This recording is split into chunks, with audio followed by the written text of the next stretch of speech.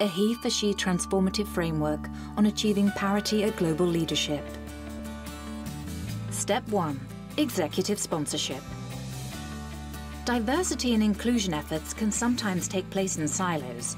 Directing them from the top as a strategic priority for the entire organization sets a consistent and committed tone. Appoint a dedicated diversity and inclusion leader, reporting to the CEO to support this commitment. Step 2. Leadership commitment and accountability. Conduct a thorough, objective review of your current diversity state. What is your data telling you?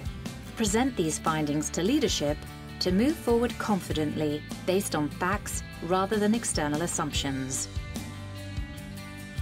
Step 3. Strategic implementation. Parity needs planning. Apply a gender lens to succession planning to foster the progression of all genders across the organization. Step 4. Continuous monitoring.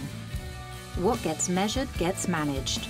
Aim for regular, detailed and meaningful measurement to avoid misleading overall figures. Step 5. Sustaining momentum.